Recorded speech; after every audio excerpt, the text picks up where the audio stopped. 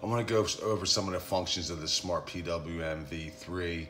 By default, it's set to lithium ion. There is a way to switch it to LiPo battery. I will cover that at the end of the video.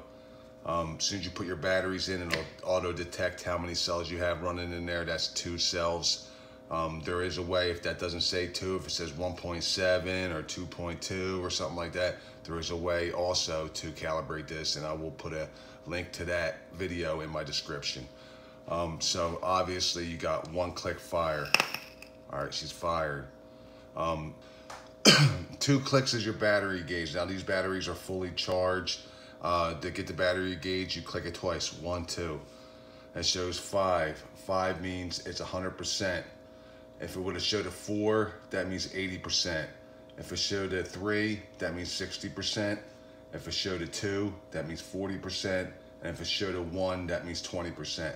Anything less than 20%, it'll fast blink, doom, doom, doom, doom, doom, 00. That means it's time to change your batteries, and then it's just gonna cut off.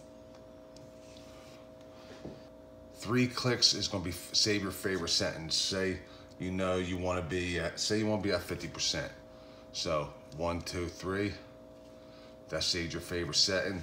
Now I can turn it all the way down to 0. It's still firing that setting. Just to take it off that setting, 1, 2, 3, it's off of there. Now it's firing at that 0. So let's turn it back up.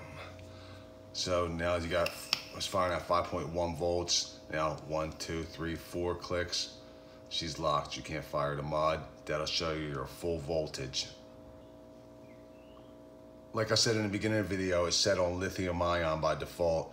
Now to switch it to LiPo battery, you gotta lock your mod. 1, 2, 3, 4. She's locked.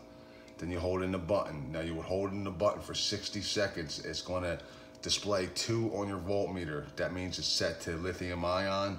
Hold it for 65 seconds. It'll show 3 on your voltmeter. That means it's on LiPo.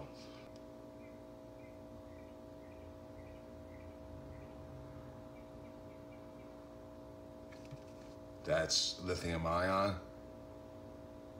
That's LiPo.